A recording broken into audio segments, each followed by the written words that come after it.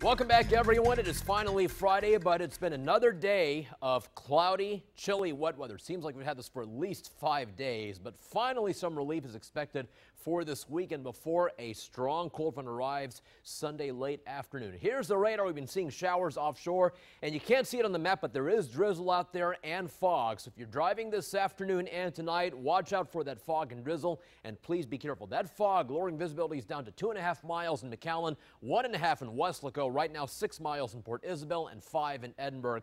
Temperatures still quite chilly. They're in the 50s right now. 50 in Weslaco, 53 McAllen and Edinburg, 56 in Brownsville, 53 in Harlingen.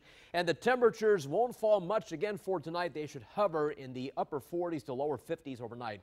So it's Friday night. If you're going out for tonight, if you're going to Louis' backyard for fireworks, please do dress warmly because it will stay chilly for tonight and cloudy, of course, with a chance for some more patchy drizzle. 50 degrees, the temperature at 7 p.m., 49 at 9 p.m. and also 49 at 11 o'clock tonight. And yes, there is a chance for some more patchy fog overnight into tomorrow morning. Let's talk about the forecast for New Year's Eve Sunday. Now, don't be fooled by this. Yes, it will be mild during the daytime with mostly cloudy skies and a high temperature 74.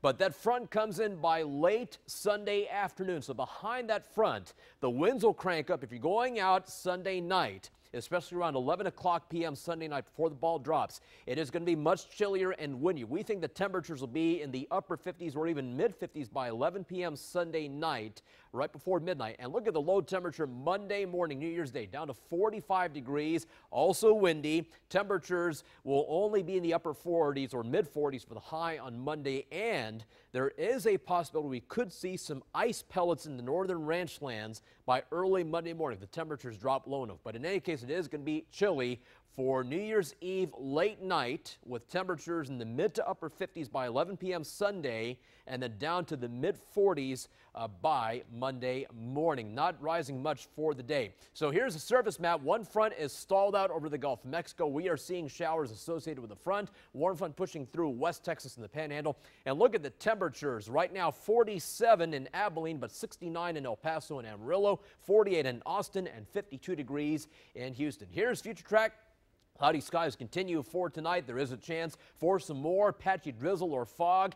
And look at this, for Saturday afternoon, finally some sunshine. We're going to call for partly sunny skies and finally milder with a high temperature of 70. Then the clouds come back for tomorrow night. There is a chance again tomorrow night for some more fog. And then highs are back in the mid-70s for Sunday before that strong front. So tonight, cloudy, chilly, more patchy drizzle and fog with a low temperature of 48 degrees. And please take care of the pets for tonight. Bring them in. And please be careful as well if you use a space heater. Then for tomorrow, partly sunny in the afternoon and milder with a high temperature of 70 degrees. Here's that 7-day forecast. It is a big swing in temperatures, folks, over the next 7 days. We'll go from 70 and 74 this weekend down to 45 for the first day of 2018. Look at Monday morning, down to 42 degrees with a high of only 45. There is a 40% chance of showers. So again, it does turn windy Sunday evening behind the front. We're down to about 55 or 58 by 11 p.m. Sunday before the ball drops, down to 42 Monday morning. We could be looking at morning lows in the lower 30s